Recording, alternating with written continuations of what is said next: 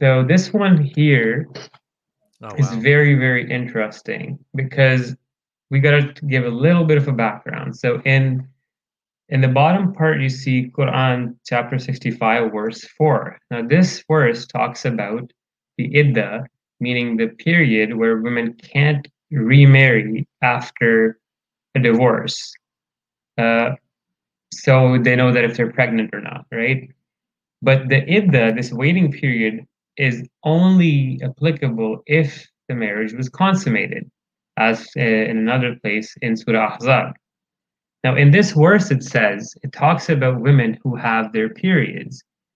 And it says, for women who have no courses, i.e., they are still immature, their idda is also 3 months. Remember that idda is only applicable if you consummate the marriage. And when you're applying an idda to girls who haven't had their periods because they're too young, you're also implying that you can have consummation with prepubescent children, right?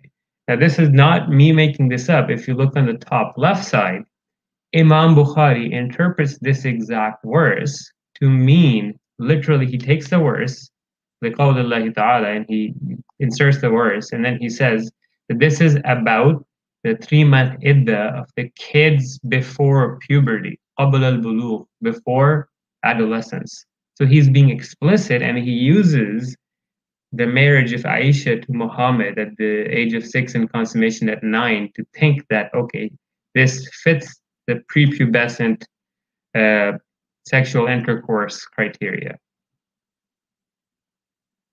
This is surprising. I haven't read this.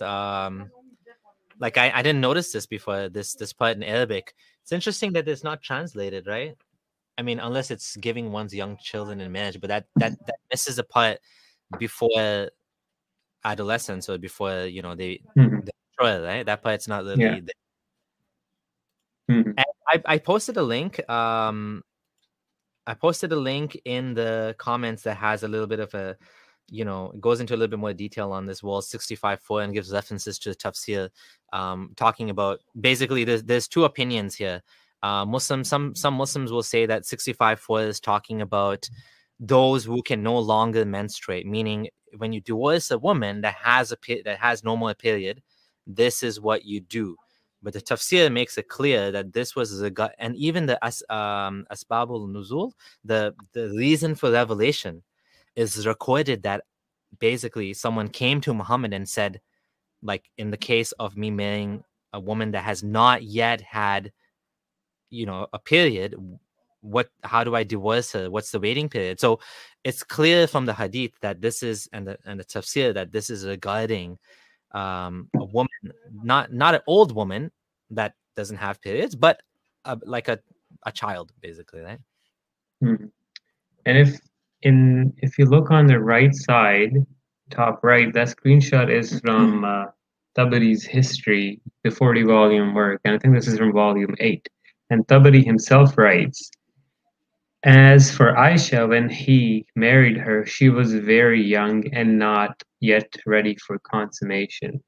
So this is Tabari, who was a 10th. He died in like 923 or something, 921, something around that year. And he is saying that no, Aisha was too young when she was married to Muhammad. He was too young for consummation, meaning she's prepubescent.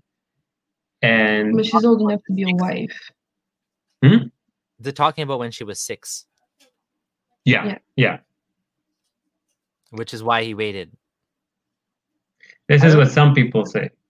I don't know how he determined that 6 was too young and 9 was okay. That's weird. Like, exactly. Like this is something we have to talk about too, where there's this weird perception in these Muslim apologist circles that as soon as you start bleeding, it's like a switch. You turn from a child to an adult. It doesn't work like that. That's not how it works. There are so many phases and so many developmental stages the human body has to go through, right? And we'll talk about maternal mortality later as well. Let's go to the next slide.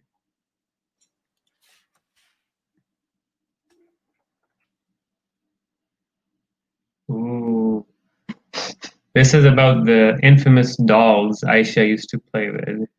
And Aisha also playing with children. Now, what's disgusting about this is that if you look on the left side, is the name of the chapter. It says children, and subchapter says stroking a child's head. And it's talking about when Aisha used to already be with Muhammad, and she used to play with dolls, right?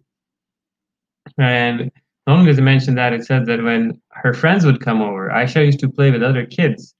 They would hide from Muhammad, so the kids would see Muhammad and run away because they were probably scared of what he was doing to their friend Aisha.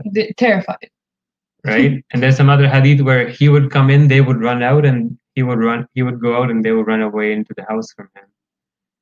I don't know if we can imply that they were scared of him. I mean, I know a lot of young kids would run away because they're shy, or because, you know, it could be the culture where, you know, they don't feel comfortable because there's an adult an adult and old man coming in the room.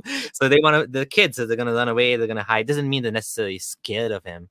But unless you think that is implied here, that they were hiding from him because they were scared. Because no, not directly. Hadith, it sounds like he called them and they played with him too. So, you know how romantic. He's playing with his friends, his playmates. He's playing with his playmates. See, that's the thing. It's not implied at all, like you said, but it's kind of like disgusting that he's playing with the same children. It's just gross, honestly. On the right side, though.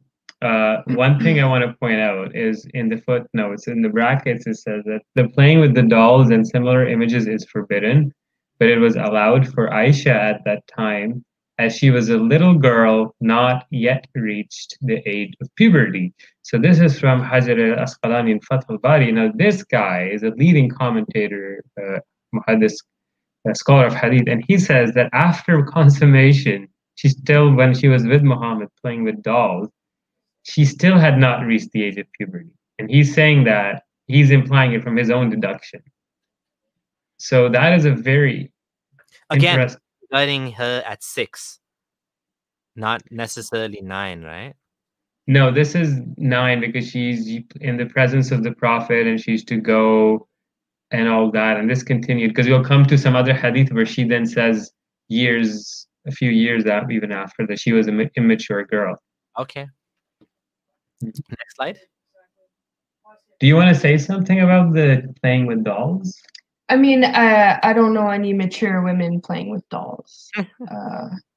I mean, I could always find like exceptions to the rule, but generally, when you think about of course, there's exceptions, but no, there's just no.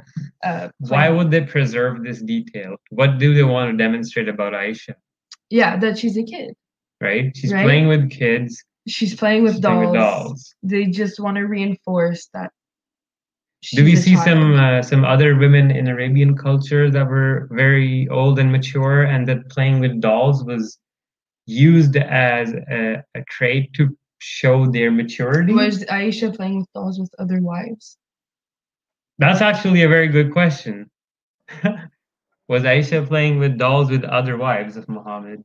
Probably not, because they were old and taking care of stuff. They had adult things to do. Oh man. You want to just address this comment? Guys, please try to understand there's nothing wrong with early marriage 1400 years ago.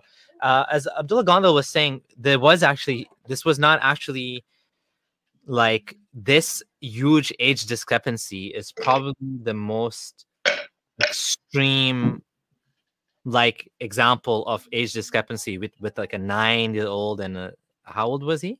54 at consummation. Yeah.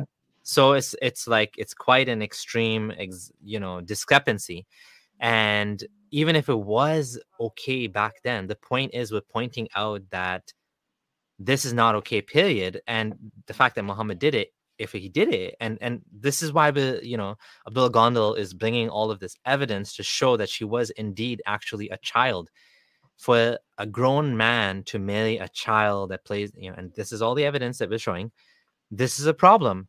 This is actually an issue, right? So that's why we're highlighting this. Not No, we understand that this was a common thing back then. But then what is Muhammad? A common man? If that's what you're saying, and not you specifically, but if Muslims are saying he's a common man, okay, then we have no problem with that. He's just another old grumpy old man that did stupid things, and we should have looked at him as an example for anything. If that's the case, then we agree, right? Yeah, we can definitely look at him through a historical viewpoint if that's what you want. But then a lot of stuff goes out the window. Another few points I'd make about the marriage, that it doesn't make sense even from a logical perspective, even in the 7th century. Okay? And Muhammad will agree with me because he used that same reason to reject his daughter being married off to an old guy. You'll see this, it's a hilarious issue. Why did Muhammad, if marrying early was so common, why did Muhammad himself firstly wait till the age of 25 only to marry a widow that was 40? Then, secondly, the other issue is that it doesn't make any sense for getting a young child married to a guy who's in his 50s in an era where life expectancy isn't the greatest. So you're setting the child up for basically a relationship that is very unlikely to last long because the guy's going to die pretty soon. And when the guy will die, the family will be left without a dad, most likely, because the wife is going to be too young. Okay. She'll have 2-3 kids, but then the guy's going to be 60 and he's going to be dead soon. And if it's so common, then why just one? And one of the other interesting why things. Why does he have not more child brides? Is before Muhammad and before Islam, we have civilizations upon civilizations who recognize that too early of a child marriage is actually very dangerous to women's health and the women themselves, because maternal mortality, i.e. women dying during childbirth, was a leading cause of death in women throughout history. And the younger you are, the harder it is, right?